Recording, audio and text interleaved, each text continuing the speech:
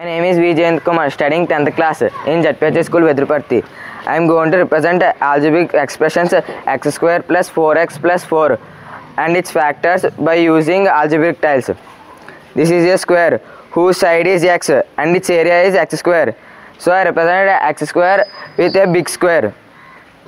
This is a rectangle whose length is x, breadth is 1, x into 1, x. How many rectangles are there? 4. So 4x are represented with 4 rectangles.